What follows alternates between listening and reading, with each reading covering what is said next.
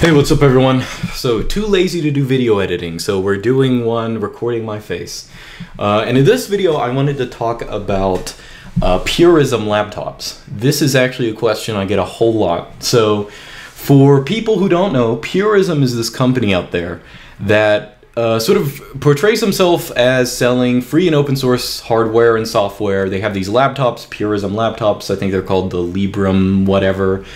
You can check out their website. It's puri.sm. So they're an interesting company. They're really into this stuff. They want to produce like totally free laptops and make a business out of it, basically. So a lot of people, because they're so well advertised nowadays, they become a big thing. I get a lot of questions about Purism. Like, what do I think about the company? Do I recommend the laptops? Yada, yada, yada. So first off, this isn't going to be a review of Purism laptops because I don't own one. I can't tell you the specifics. But based on what I know about the company, based on what I know about the hardware, I just wanted to give you some comments on it. So as to the main question, do I recommend Purism laptops to people who want to just have a totally free system? To that question, if I had to give a binary answer, it would have to be no. And there are a couple reasons for that. Now, this isn't going to be a negative video on Purism. In fact, I might even have a little helpful advice for those of you who might be connected to the company. But let me explain why my answer is no. Okay. So first off, one thing that Purism will admit is that Purism laptops, they don't actually live up to their name. Okay, they're not pure in the sense that they do have a free operating system. They run a variety of GNU Linux that's 100% free. It's basically like the FSF approved distros. So that's totally good. But they don't have a totally free BIOS, or even though they use Coreboot, they still have remnants of the Intel management engine. So for those of you who don't know, the Intel management engine is the bane of modern computing. All Intel processors since like 2011 have this management engine, all i5s, i7s, stuff like this. And basically it is an extra processor that can look in your RAM, can do all these malicious things, can send your data over the internet, and it can actually do a lot of things we don't even understand. We only sort of understand a little bit of what the different modules might do. So Purism laptops have not gotten rid of this management engine. It's not something that people in the free software community have overcome yet.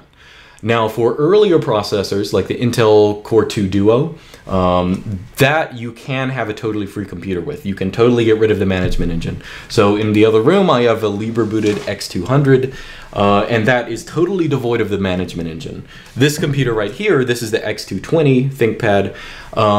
It's not actually fully Libre bootable. You can do what you can do with Purism laptops. You can put Coreboot on this. You can run what's called the management engine cleaner, and that gets rid of like 80% of the management engine, but not the core components, which we still don't necessarily fully understand what they do. Okay, so that's sort of where we are now. Purism laptops, as I said, they're not really 100% pure to their name in the sense that they are not 100% free. Now, I'm not making perfect the enemy of good. Purism laptops are much better than just having a random Acer laptop or something like that, or having some kind of Mac device. They're much better than that. But the elephant in the room is that Purism charges something like, $1,500 for these laptops. So like $1,500, which is a lot of money. Now, part of that I understand because Purism is not just a company, it's a startup that wants to make effects in the field. So a lot of that enormous price is going to people who are trying to get rid of the management engine or develop other technologies. So if you're buying a Purism laptop, buy it for that reason partially. But in terms of if you just want a free computer, like I just want a free computer and I want to, do my thing on it, Purism laptops are not a good choice for that. So the two things are, one, you can have a 100% free laptop if you go with one that has an Intel Core 2 Duo.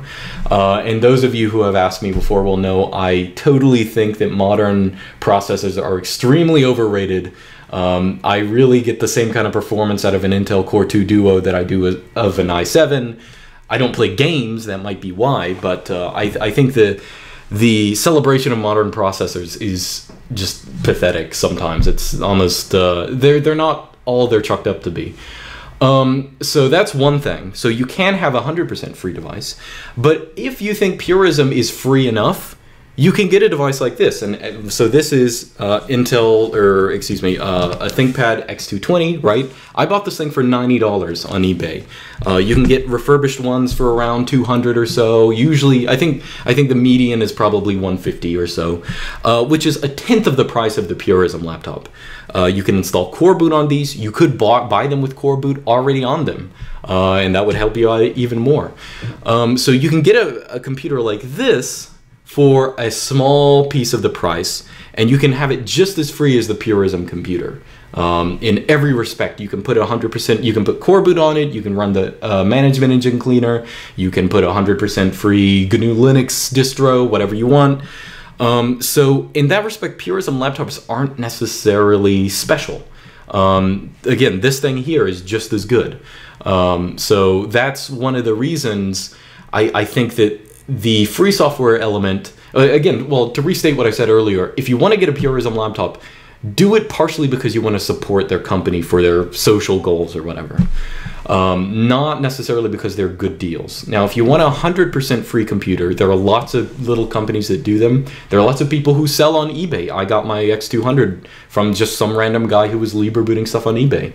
But there is Mini Free, which is closely related to LibreBoot. They sell free computers. Taurinus, they're Vikings, Viking something. I don't know what their organization's actually called, but there are a lot of different companies that actually sell 100% free devices, or core-booted devices. You can look for those as well. So that's one point. Now, my other point is more generally about what Purism as a company is doing.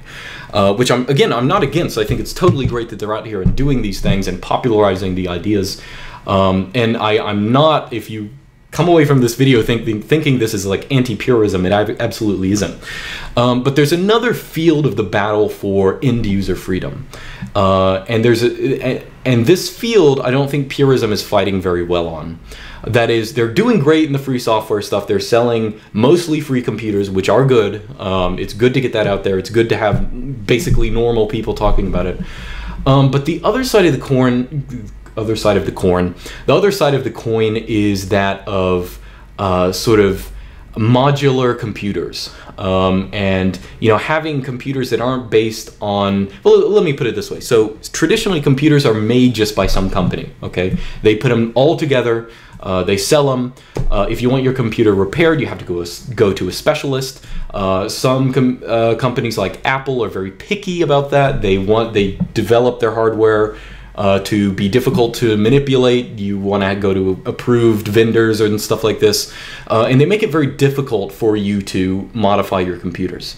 Now, one of the exceptions to that historically has been the old ThinkPads. This is one of the reasons ThinkPads are a big deal, because ThinkPads aren't really aimed to random people. They were originally aimed to corporations that wanted to have long-lasting laptops that you could repair, over the course of years and years. So that's one of the reasons ThinkPads are good.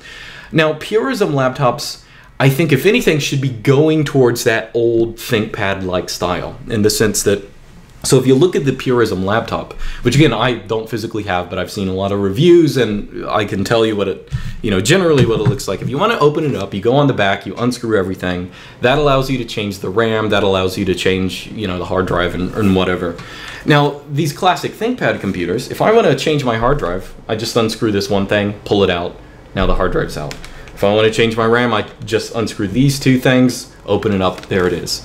And that sounds like a minor point, but there are a lot of things that Purism could be doing that I think a lot of people actually really want. They want to have computers that you can very easily take to the store, and even if you don't know anything about repairing them yourself. Hopefully you can do that if you're into computers.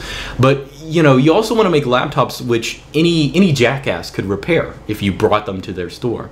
And even more than that, I think there are a lot of startup ideas. So one of the biggest out there, which I really think is the direction that computers are going to have to move in, is the what's it called? I wrote it down. the EOMA 68. Okay, so if anyone hasn't heard about these, I should probably actually do a video on these as well. But there's this little startup which is much smaller than Purism, and what they're doing is they're creating laptops which are partially 3D printable. And the other part is made out of basically renewable materials. So these laptops are made partly out of bamboo little slips that you put in. They're partially 3D printed.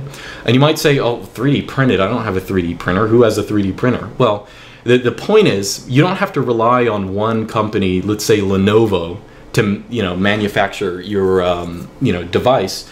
If something breaks on your device, you can just go to anyone in the world who has a 3D printer, and they can print it out really easily.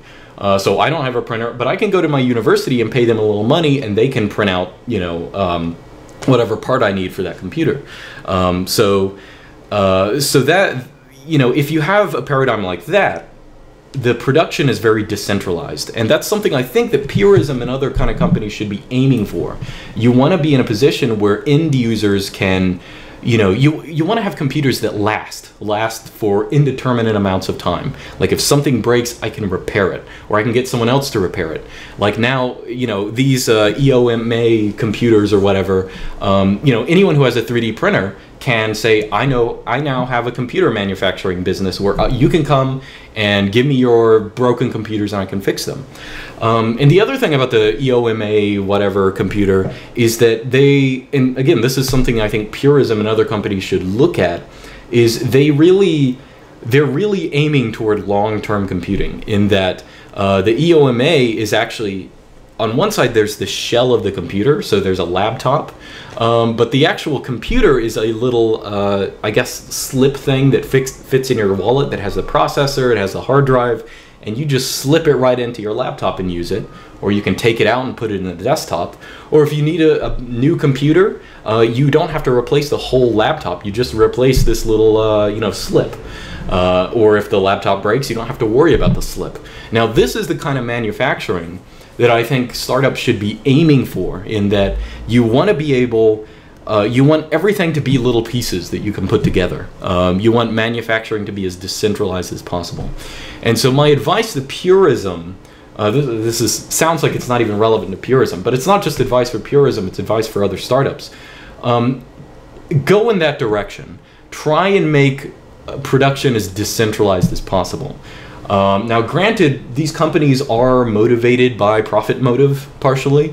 I know there's a lot of wanking about, oh God, we're all about, we have social purpose and blah blah blah, but they still need to make a kind of profit, and it's not necessarily good to just say, okay, here's the blueprints for all of our stuff. But I think people who are genuinely motivated by that kind of stuff should be making computers that are bits and pieces that any person can sort of put together.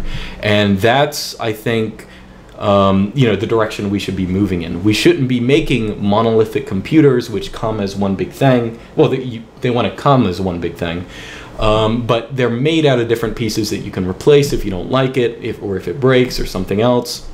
And really any repair shop could put together a computer based on these parts.